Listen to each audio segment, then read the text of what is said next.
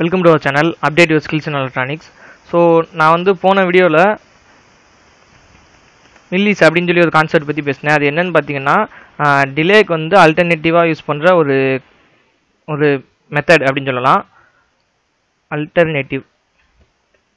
So delay எதுக்கு use பண்ணக்கூடாது, பெரிய ப்ராஜெக்டில் வந்து மில்லிஸ் தான் யூஸ் பண்ணணும் அப்படின்னு சொல்கிறேன்னா இந்த வீடியோவில் வந்து அது புரியும். ஏன்னா நான் போன வீடியோவில் போட்டதில் கமெண்ட் ஒருத்தர் பண்ணியிருந்தாரு, எனக்கு வந்து சென்சார் ஒன்று கனெக்ட் பண்ணி எனக்கு சொல்லுங்கள் அப்படின்னு சொல்லியிருந்தாங்க. நான் இதில் வந்து என்ன கனெக்ட் பண்ணியிருக்கேன்னா அல்ட்ராசோனிக் சென்சார் வந்து கனெக்ட் பண்ணியிருக்கேன். ஸோ டிஸ்டன்ஸ் வந்து இது மூலமாக நமக்கு வந்து கிடைக்கும். ஸோ அந்த டிஸ்டன்ஸ் எப்படி கிடைக்கி அப்படிங்கிறது ஒரு 2 கோடிங் யூஸ் பண்ணி உங்களுக்கு சொல்கிறேன். ஃபர்ஸ்ட் கோடிங் வந்து டிலே யூஸ் பண்ணது, ரெண்டாவது கோடிங்கில் டிலே யூஸ் பண்ணாமல் மில்லிஸ் யூஸ் பண்ணது. ஸோ அதில் வந்து எப்படி அவுட்புட் வருதுன்னு நீங்கள் பார்த்தீங்க அப்படின்னா உங்களுக்கே புரியும் ஏன் வந்து மில்லிஸ் யூஸ் பண்ணுங்க அப்படின்னு நான் சொல்கிறேன் அப்படிங்கிறது.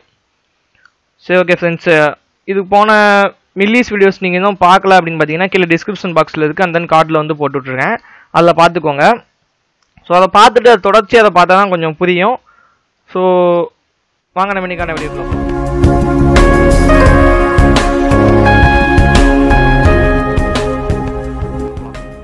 ஓகே ஃப்ரெண்ட்ஸ், இதில் பார்த்தீங்கன்னா பின் கனெக்ஷன் வந்து நான் கொடுத்துருக்கேன். இதில் வந்து 13வது பின்னில் வந்து ப்ளூ கனெக்ட் பண்ணியிருக்கேன், 12வது பின்னில் க்ரீனு, அதுக்கப்புறம் அல்ட்ராசோனிக் சென்சாரில் வந்து மொத்தம் 4 பின் இருக்கும். என்னென்னு பார்த்தீங்கன்னா விசிசி, ground and then trigger and echo. Trigger பின்னை 5th பின்லையும் எக்கோ பின் வந்து 4th பின்லையும் கொடுத்துருக்கேன். ஸோ எல்லா கோடிங்கும் வந்து பார்த்தீங்கன்னா டிஸ்கிரிப்ஷன் பாக்ஸில் அதோட லிங்க் கொடுத்துருப்பேன். ஸோ இந்த மில்லிஸ் அதை மட்டும் தான் அந்த கோடிங்கில் கொடுத்துருக்கேன். ஸோ இது வந்து கொஞ்சம் ஈஸியானது. அண்ட் தென் இதுக்கு முன்னாடி நான் வந்து அல்ட்ராசோனிக் சென்சார் இருக்குது, அல்ட்ராசோனிக் வித் செர்வோ, வெறுமனே ultrasonic and then ultrasonic with LCD, ultrasonic with RGB அப்படின்னு சொல்லி நிறைய வீடியோஸ் போட்டிருக்கேன். ஸோ அதில் எல்லாத்துமே கோடிங் கொடுத்துருப்பேன். அதனால் வந்து இதுலேயும் சரி இதுக்கு முந்தின வீடியோலையும் சரி மில்லிஸ் வச்சு எப்படி பண்ணியிருக்கோமோ அதை மட்டும் தான் நான் கொடுத்துருக்கேன் மேஜராக. ஸோ அதுக்கான வீடியோ லிங்க்கும் கீழே டிஸ்கிரிப்ஷன் பாக்ஸில் இருக்குது, போய் பார்த்துக்கோங்க. ஸோ இப்போ ஃபஸ்ட்டு நான் வந்து டிலே யூஸ் பண்ணி ஒரு கோடிங் வந்து அப்லோட் பண்ணி காட்டுறேன். ஓகே, இப்போ பார்த்தீங்கன்னா அப்லோட் பண்ணிட்டேன். இல்லை என்னென்னு பார்த்தீங்கன்னா 13வது பின் வந்து ஒரு ஆனில் இருக்கும், 12வது பின் ஆஃபில் இருக்கும். எவ்வளோ நேரம்னா 2 செகண்டு, 1 செகண்டு. அடுத்து 12வது பின் 2 செகண்ட் ஆனில் இருக்கும். ஸோ இதான் 13, 1 செகண்ட் ஆன் ஆகி ஆஃப் ஆகிடும். இது வந்து 2 செகண்டு ஆனில் இருக்கும். ஸோ இப்போ பார்த்தீங்கன்னா இதுக்கு வந்து கீழே டிஸ்டன்ஸ் வந்து அல்ட்ராசோனிக் சென்சார்லேருந்து பிரிண்ட் ஆகிற மாதிரி கோடிங் பண்ணியிருக்கேன். ஸோ டிஸ்டன்ஸ் பார்த்தீங்கன்னா கரெக்டாக தான் பிரிண்ட் ஆகும், தப்பாக பிரிண்ட் ஆகாது. இப்போ நான் இந்த இடத்துல கை வைக்கேன், 7 அப்படின்னு சொல்லி பிரிண்ட் ஆகுது. ஆனால் இதில் என்ன ஒரு மிஸ்டேக் அப்படின்னு பார்த்தீங்கன்னா அந்த 2 செகண்ட் டிலேலையோ அந்த 3 செகண்ட் டிலேலையோ அடினை வந்து ஸ்லீப் மோடில் இருக்கும். ஸோ அது வரைக்கும் நம்மளால் எந்த ஆப்ஷனுமே பண்ண முடியாது. இப்போ வந்து திடீர்னு இப்போ இப்படி கையை கொண்டு போகிறேன் அப்படின்னா அது வந்து எந்த விதமான இதையும் காட்டாது. ஸோ இப்போ நீங்கள் வந்து ஒரு கவுண்ட் பண்ணுறீங்க, உள்ளே வரவங்களை வெளியே வரவங்களை கவுண்ட் பண்ணுறீங்க அப்படின்னா அல்ட்ராசோனிக் வச்சு கவுண்ட் பண்ணுறீங்க அப்படின்னா அது மட்டும் வச்சு பண்ணிங்கன்னா பிரச்சனை இல்லை. இதே கொஞ்சம் பெரிய ப்ராஜெக்டாக பண்ணுறீங்க, அதில் இருக்கிற ஒரு 16 இதை வந்து ரிலே மூலமாக கண்ட்ரோல் பண்ணிக்கிட்டு இருக்கீங்க, அட் த சேம் டைம் வந்து கவுண்ட்டும் பண்ணணும் அப்படிங்கும்போது டிலே யூஸ் பண்ணீங்க அப்படின்னா அது வந்து கவுண்ட் பண்ணாது. ஸோ இப்போ நான் இப்படிக்குள்ளே கொண்டு போகிறேன் அப்படின்னா அது வந்து எடுத்துக்காது, இப்படி எதையுமே எடுத்துக்கலாது.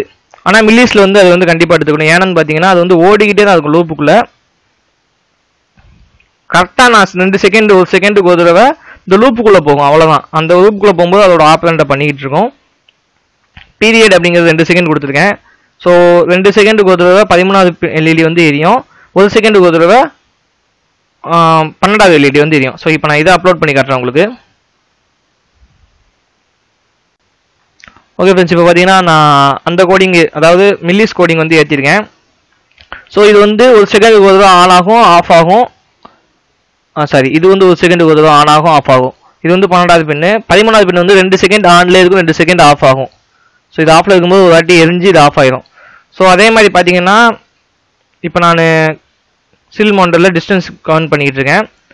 கரெக்டாக 46 அப்படின்னு சொல்லி வருது. இப்போ நான் இப்படி கையை கொண்டு போகிறேன், அந்த நேரத்தில் அந்த இடத்துல பார்த்தீங்கன்னா ஒரு சின்ன இது தெரியும்.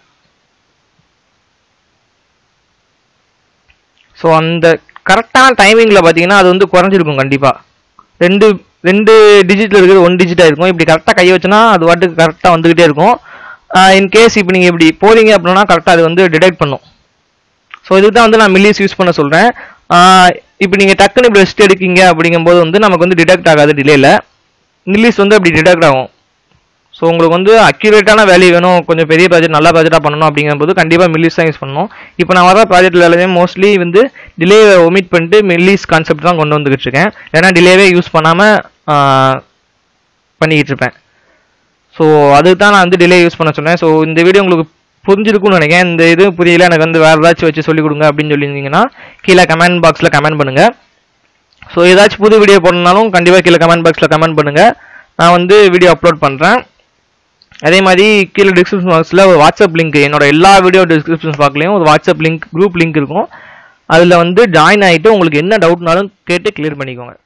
ஸோ தேங்க்யூ ஃபார் வாட்சிங்.